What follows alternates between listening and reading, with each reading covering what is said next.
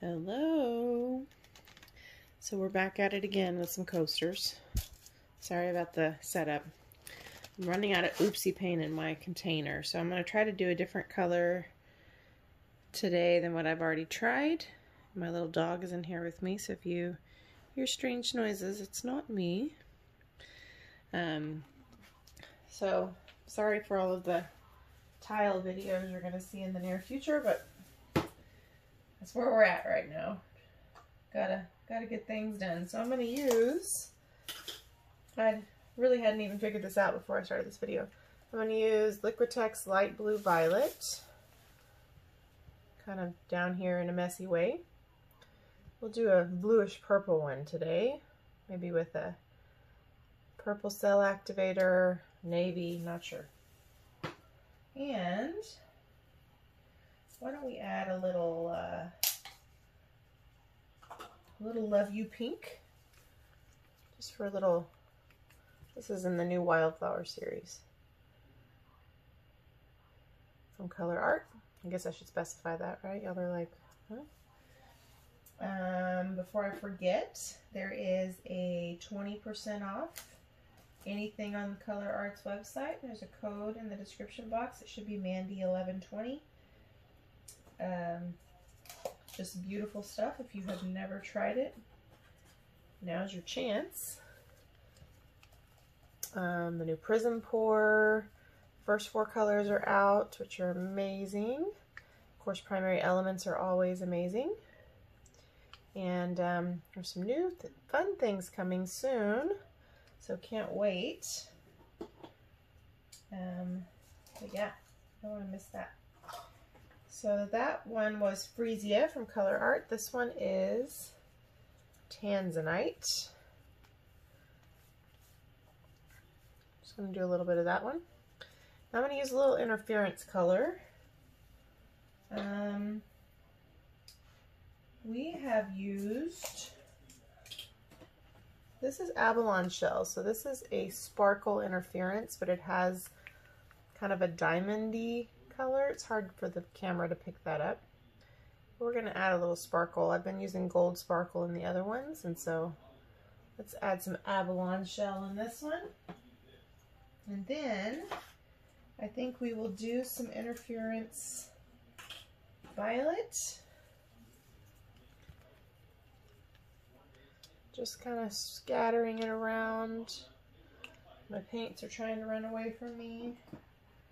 So if you haven't seen some of the previous videos, I mixed up, I have some Valspar pouring medium that I got to replace my Sherwin, which sadly, as many of you guys in the bloom technique community know, has been kind of out of commission. So a lot of us went on a mad search for something. Before I lose my train of thought, I just added a little bit of that light blue violet right underneath my cell activator. I think we're going to do a purple cell activator. So anyway, I use Bear from Home Depot now most of the time. Tammy Anderson pointed out recently that she really liked, I would have to look it up. So, but that's an alternative, I guess, is my point. But I have the Valspar. I have a gallon of it. And I like it. I like the consistency of it. It's kind of thin, but it has a little too much white tint in the paint, and so it mutes the color. I don't like that. So I figured for these pale colors and opal-y looking colors, might as well use it, right? So, world's smallest blow dryer, or leaf blower, whatever this is. Super cool. Take off the black attachment. Works great for tiles. Mine's really dirty, so just don't judge me, okay? And now we're going to blow down and across gently. Sometimes just to control it, I turn it off in between sections. Because the paint is thinner, we're going to get more of a lacing effect than those tight little cells, which is fine for what we're trying to accomplish.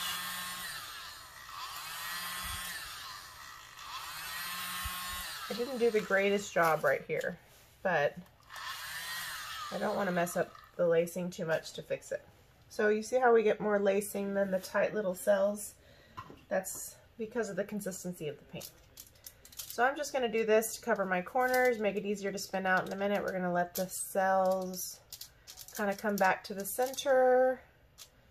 Sometimes if you rush it and you tilt or blow before it kind of comes back, it can mess up the composition a little bit. So, but look how soft and pretty that is. I wonder if I can show you guys. Sorry, my dog is like right here underneath me, and I have some plastic on the floor because I'm in here where the carpet is and I just don't trust myself. But look at how pretty the composition is. And it's not picking up the color very well. I'll try to remember to bring you down for a close-up in between. As you can see, the lighting in here is pretty wackadoo. You can see a little bit of the color shift. It's pretty, y'all. And that Abalone shell, you can't quite pick up that sparkle. It's really pretty. So now, I think we're ready to spin.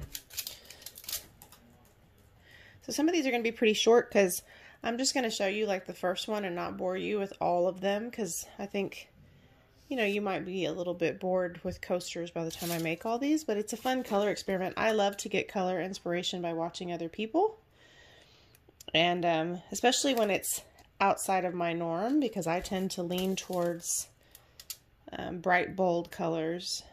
So it kind of pushes me outside of my comfort zone. So what you see me doing right here is, you see right here, I have all this negative space. I didn't do the greatest job blowing that out. So that's why we are lacking lacing there. It's okay because this is going to be kind of opal-y looking. Still trying to catch that in the light for y'all. I'll show you in a minute, but that's why I did that. And because this is kind of fluid enough, I was able to move some of the paint back. So the thicker your paint is, the longer it tends to take to come back in the center. So just, you know, be patient with the process. This isn't sped up. Chloe, get away from there. Sorry. Chloe, over here. Sorry, she's my precious and she follows me everywhere. Lay down. Lay down. Thank you.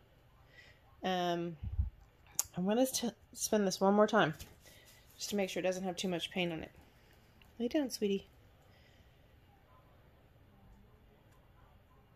Okay. And while we're doing that, I would super love it if you are not a subscriber, if you would hit that subscribe button. It should be right below the title of the video.